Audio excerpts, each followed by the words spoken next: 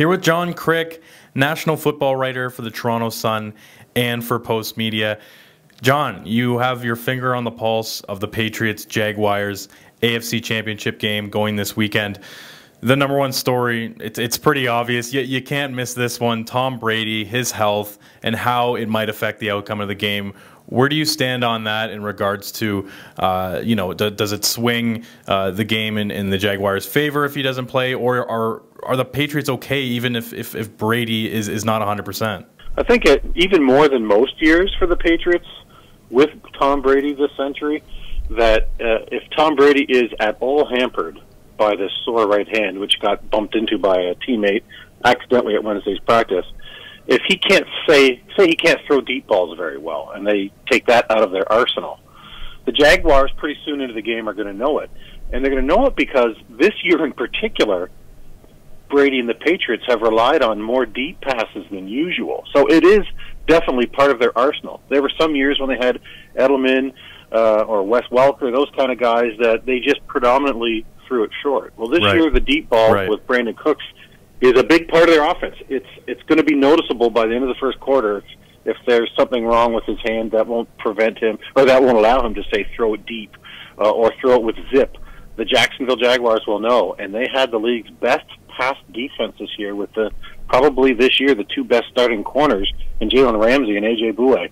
They will be all over those Patriots receivers, and it's important. Of all games he's played in the playoffs in his career for Brady, this one might be the most important for him to be able to throw it deep. So it's a big factor. Let's talk about gamesmanship, or let's say the lack thereof. We have the Patriots saying a lot of nice things about this Jaguars team, and that's sort of not what the Jaguars are used to, because last week they used motivation in their opposition, getting up in their face and kind of questioning how good they were. What do you think of this situation, this strategy by the Patriots?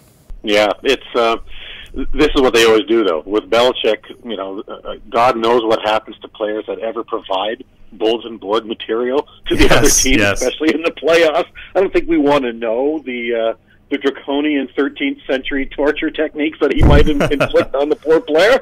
But of all weeks, especially as you say after the Steelers last week provided wheelbarrows full of motivation in disrespect for the Jaguars, the Patriots this week have done nothing but say how great they are, and that's exactly what you would expect under Belichick and the Patriots. And we'll see what I expect the Jaguars to do is they are just taking the general disrespect. In other words, the betting line, people thinking the Patriots will win big. Almost every pundit on ESPN in the States, on every other broadcast, and in all the newspapers, they're all pretty much picking the Patriots not only to win, but win big. So I expect the residue from that will be the Jaguars still being able to use as motivation the fact that everybody hates us and disrespects us and thinks we don't have a chance. They still have enough ample motivation from that. Okay, so you talk about predictions. What's your prediction of the AFC final game? Score and winner.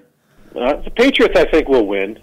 Their success rate at home is in the playoffs is, I believe, above 80%. It's crazy.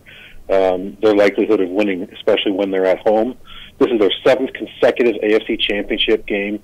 They've been here before. They know the pressure. They know the circumstances.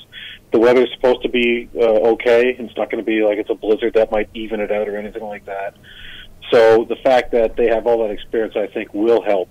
But I said this last week in my prediction for the Steelers game. I thought the Steelers would win, and I will throw the same asterisk. If the Jaguars win, it will not surprise me. This is an up-and-coming team that is shooting up.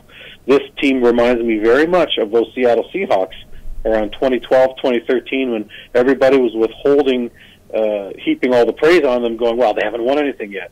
Lo and behold, in that second year of their playoff journey, 2013, they not only made the Super Bowl, but they blew out Peyton Manning and the Denver Broncos. And then at that point, everybody said, okay, these are great players. This is a great team. And they got all the respect that they deserved at that point, but they had to do it first. So is this the game where the Jaguars do it? Possibly. It would not surprise me, but I do believe the Patriots are likeliest to win. Plenty of intrigue going into this weekend. The AFC final game should be a treat. For more from John Kryk, visit TorontoSun.com.